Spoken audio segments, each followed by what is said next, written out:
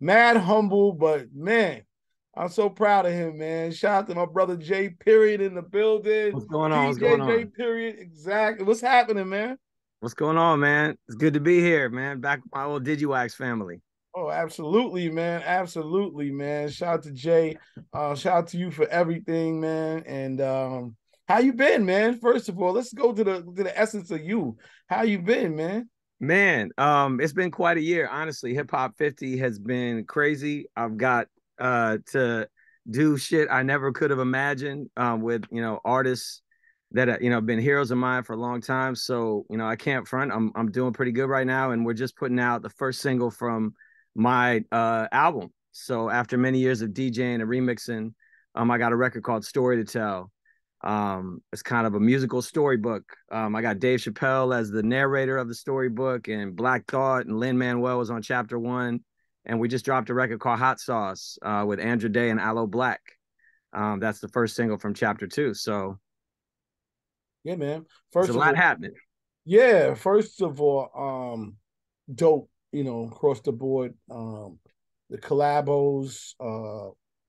I want to sort of start before that, just the fact that you came up with, you know, a lot of us in terms of DJ, Brooklyn in the house, all of that good stuff. But then went on to sort of create your own path, Mm. the live mixtape and everything. And for those who haven't seen it, man, it's crazy. Um, how did that come about? Like, where did the concept? What, like, what was the that aha moment for you?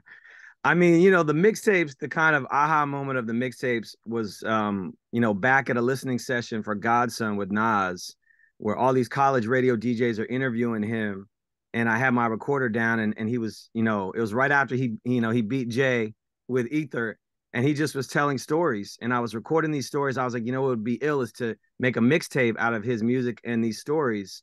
And that became the blueprint for a series of mixtapes I did that led me to a joint I did with the Roots in 2006, and I met Black Thought, and just had a kind of an instant bond with him. And so we did a live mixtape out at the Brooklyn Hip Hop Festival with Black Thought, that kind of set the blueprint for this version of a show where I could do what I did on the mixtapes live on stage. And he's the embodiment of every MC, so I could throw any beat at him, and it was incredible. And so that kind of had became the building block for a thing that we've now turned into a whole other level of show. Where we did this year with Black Thought, Busta Rhymes, Black Big Daddy Kane and Rakim at Lincoln Center, Queen Latifah, Remy Ma, Moni Love at the Smithsonian, just like crazy platforms, showcasing hip hop. And I think, this mixtape format really is, real hip hop. So it's dope that they're letting me do this kind of thing at that level. Yeah, no question, man. Shout out to N Dot. He said one of my favorite parts of the picnic every year. So, Word up.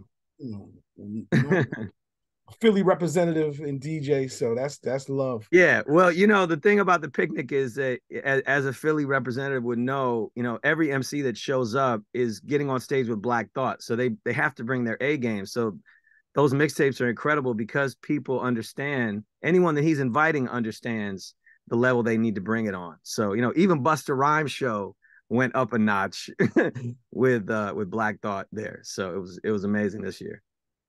How did the A&R side of everything come? Or that energy, with these records.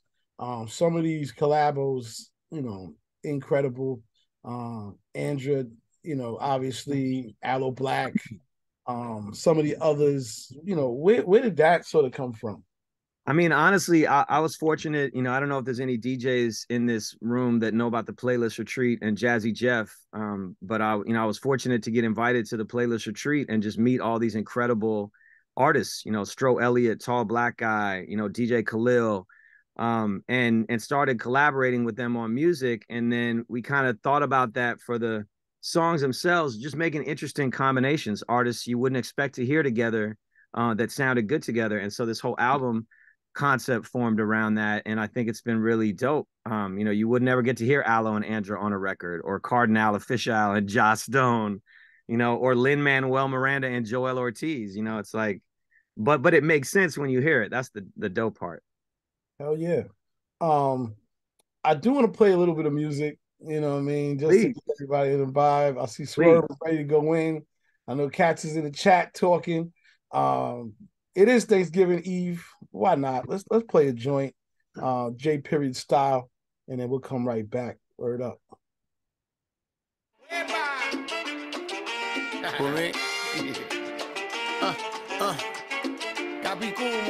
I'm from an island in the Caribbean, 3.4 million Taino Indian children playing the sun, have fun and run silly in no shoes, chasing the Goki frog amphibian.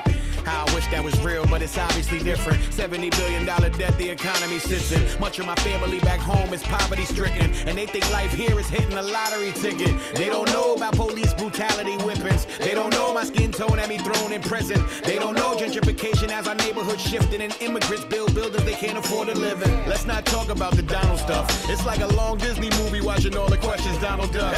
But what trumps everything is hustle and vision. So my updated kitchen's a product of not having a pot to piss in. My new car is synonymous to my driving ambition. Well, those ashes remind me I earned it and nothing was given. I give in for nothing, it's like I don't get enough of winning. Trying to be triumphant, bring the trumpets in it. Oh my God.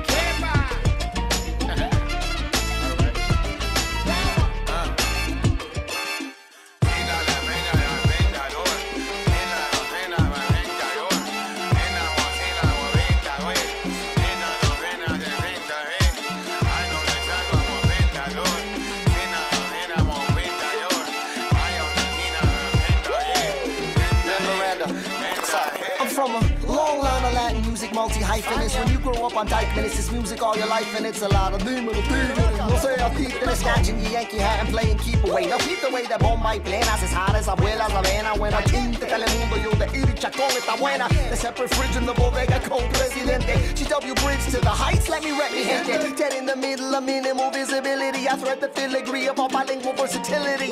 So come with me in my Walter Mercado regalia. You take the puente with Tito, I'll take a cruise with Celia. En aventura with Romeo, ojalá que llueva café con Juan Luis Guerra, okay, que cante mi tierra. You want a grand combo, you got the sweet and sour of me and Yawa. From then till now, it's New Eureka power.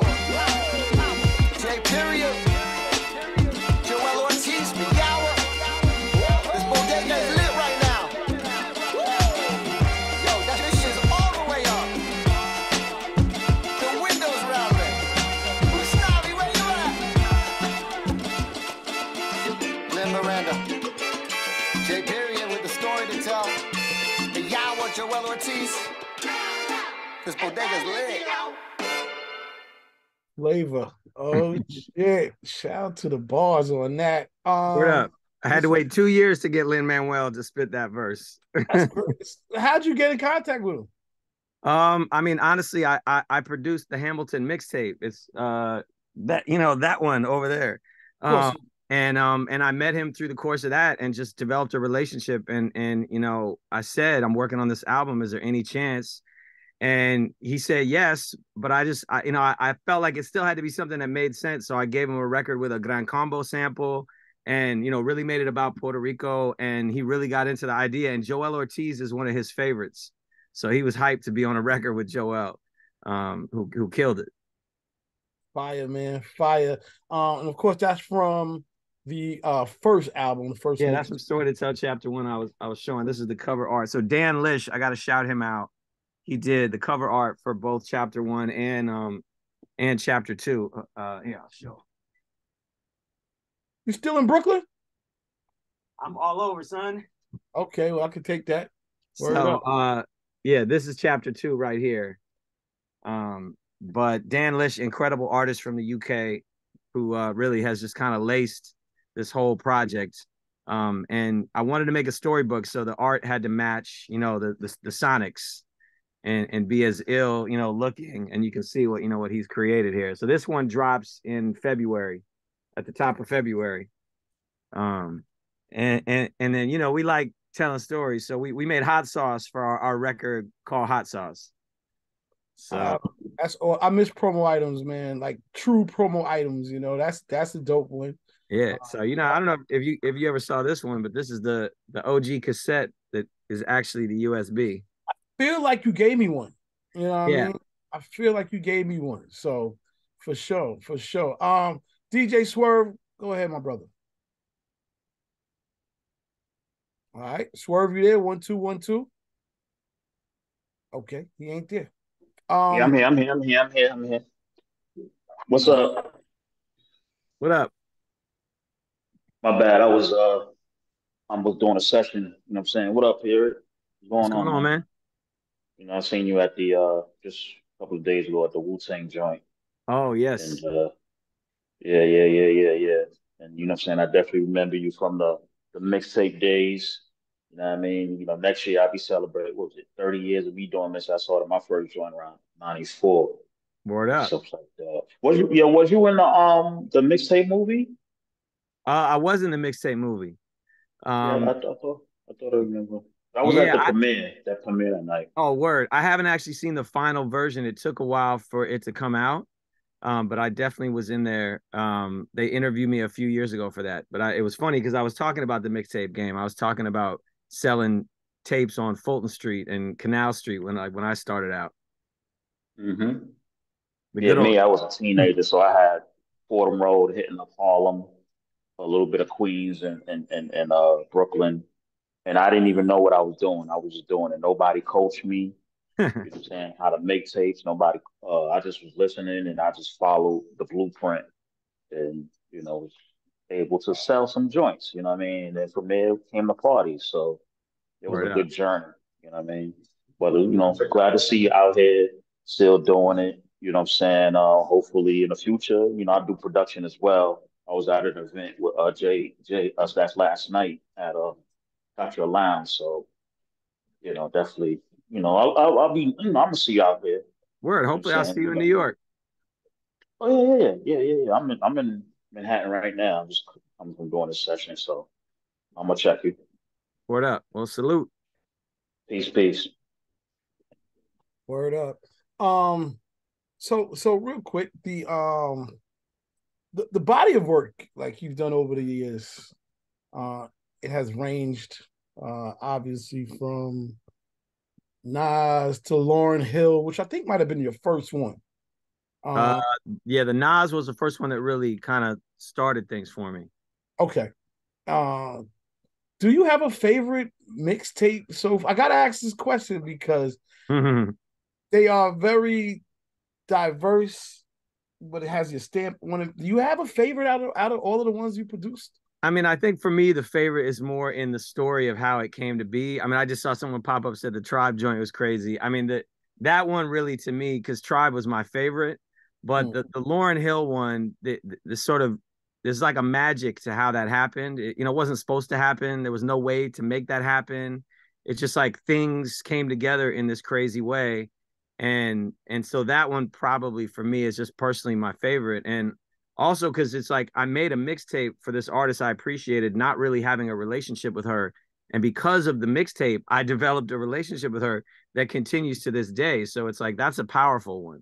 I DJ'd her 40th birthday party, like we're still cool. And that's off of, the appreciation I showed her on that tape. Dope, man. Shout out to the Power mixtapes. Yeah, your man said, "Did she show up?" Yo, that's hilarious. Yeah, it's hard to be an artist. That's all I can say. Oh shit. Being on the inside of that and understanding why that happens, I get why people get frustrated, but I also understand to perform on that level, it's not always in your power. You got to wait for the spirits to hit you. So, shout out to Miss Hill. Killing it right now on tour. I saw her at Barclays a couple weeks ago. Dope. All right, let's talk about the current single, new project. You mentioned it, Hot Sauce. Andra Day, Aloe Black. How did this record come together? Well, honestly, this record started as a 1500 or nothing sample pack that Rance Dobson gave me. It's him and J-Mo, Jarius Mosey on guitar. And I just heard this. It was like a 60s jazz sounding sample. And Rance at the time, you know, really was putting me on game, and he was like, you know, if you sample my sample pack instead of a sample, then we're just co-songwriters. And I was like, psh, you know, like mind-blowing concept. So, you know, we became collaborators on that record by virtue of me chopping it and turning it into a beat. Then I bring Stro Elliott to play drums on it. And then I go to DJ Khalil, and Aloe Black basically came through, and Andra Day had been doing some records with her, and they had never been on a record together, and they were both excited about the idea of working with each other. So we were like, let's do that. And then Aloe, you know, he wrote the hell out of that song, like lyrically, and Hot Sauce was born. Well, there it is. Yeah. Let's get into this record. This is the current new single, you know what I mean? Hot off the press, as we like to say. Bong bong. Hot Sauce. So, all right, let's play it. Check it out. We got J Period in the building. Word. Ooh, wait, girl. I looked at you when you walked in this place, and I noticed you noticing me, and I thought to myself, you know what? If I was you, I would notice me too, because I look good. Come on, let you get me a drink. Hot sauce, I put it on everything. No, I won't hold nothing back. You can ask me anything. I speak the truth, cross my fingers, hope to die. Swear it on my mama's Bible, I ain't telling you no lie. Hot sauce, you know I put that on everything. One, two, three, I got that swagger, yeah. I got that style. I'm the best thing going, and you won't find no one like me for mine. When I make my money, I stack it up in 8 piles. I got diamonds and leathers and furs, and when the preferred is winning smile.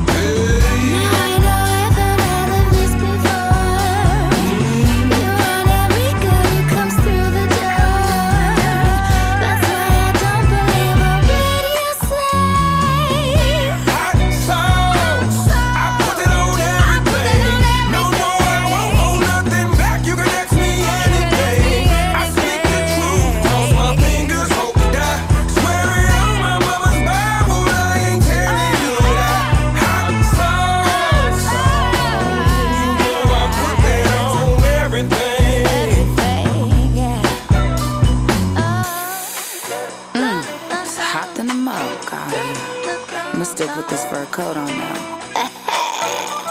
Ooh, you know I'm gaudy, and I can't help it.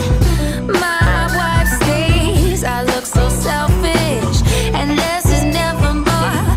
I'm always wearing plural feathers and pearls galore. I toss on everything. I know exactly what you talking about.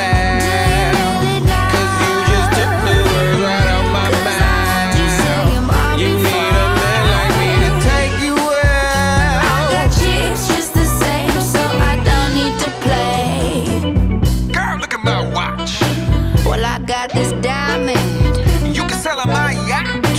I take it to my island. Well, I got this spaceship. Well, I got 2 planets. Well, I got the universe. And I got everything in it. I put it on everything. No, I won't hold nothing back. You can ask me anything. I speak the truth, cross my fingers, hope to die. Swear it on my mama's Bible, I ain't telling you.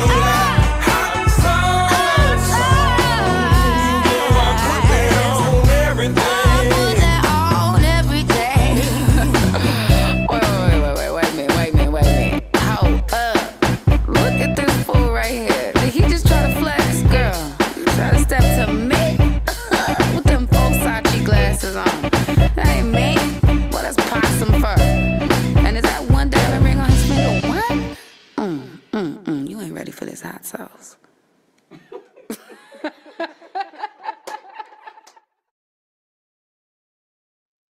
Yeah. Yo, the chat on this is amazing. Like, I haven't really got to play this for people, like for DJs yet. You know, we played it for a room full of folks last week, but this is awesome. Honestly, it's awesome because I've been working on this record for years. Dope stuff. I know Head Rush Jobs. I gotta ask a quick question before they go. Aspirations for Broadway and TV. You know, is that in the future? Well, yeah. There've been a couple conversations. I got approached by one of the artists that I made a best of mixtape about turning that into a show, which, you know, if they really let me do it, will be incredible. So that's one. And then I also was very, very fortunate to get asked by Questlove to help him in working on the Grammys Hip Hop 50 show that's going to be coming out, that was taped and airs in December. So that's exciting as well. You know, I think the storytelling part of what I do, I've always thought lends itself to film and TV. I've done some movie soundtracks. I think this record, Hot Sauce, you know, I mean, yes, for sure. But not intentionally. You know, I just like music that tells a story. So oh snap, I see Redman on there. Oh yeah, there he is. Oh, Doc, okay. Shout out to DJ Melstar, the building. Oh, oh snap, Mel's here too. Shout out to Melstar in the building. They ain't going front. Shout out All to right. Mel. Salute the homies. No doubt. All right, DJ Head Rush, rock on real quick, and then Jobs. You already know. Yeah, peace, family. Peace, family. It's DJ Head Rush here. Good job on the music, man. You're doing your thing. I like both your songs. Hot Sauce, I actually listened, when I was listening to that song, I listened to it from a musician standpoint, not a DJ, and it was groovy. I ain't gonna lie. It was funky. So you did your thing. I have two questions. Okay. Have you brainstormed about the video treatment for that song yet? We have talked about it. I think the problem is, you know, following CL's question, I see a whole movie. You know, like I really can see a whole movie like set in, you know, a 50s jazz club. So, and, you know, like I was thinking like Smooth Criminal. Woo! Like take a concept of Smooth Criminal and run with that. Okay. Yeah, I see it. Okay, so we on the same page. That's dope. Yeah. Did you have to go through Frank's Hot Sauce to get that? I put that on everything clear. The funny part is this record is older than that slogan. So yeah. I mean, you know, when I saw that, I just was like, oh man. But you know, it was, you know, somebody in the back of a studio, you know, or who knows. But I'm not in the hot sauce business though, so it's like it doesn't really matter. We did this with Scratch Bastard, who, you know, some of you may know, who has a Bastard's Barbecue and does these hot sauces. So we did this just as a promo piece, and then we're doing a bunch of events around that. But yeah, I'm not worried about Frank's Red Hot. Okay, they should be worried about you, right? I mean, listen, they want to put it in a commercial. Let's go, you know. There you go. That's it. That's the plug. Keep going, man. Keep doing your thing, bro. Appreciate it, man. Thank you. Yeah. Jobs, go ahead, my brother. Yo, I promised myself I wasn't gonna say anything to anybody because I've been wanting to interview Redman for a decade, but that song so fucking perfect. Like I'm so dead ass. Tomorrow I'm going to have that on repeat, eating turkey and drinking myself into a sloppy coma for the next day or so. Like that shit is just an absolute beautiful piece of craftsmanship. Thank you, man. I appreciate that. A lot of incredible artists, you know, came to help out on that, like I said. But yeah, I appreciate that. Salute. All right. Quantum. Yeah, what's up, man?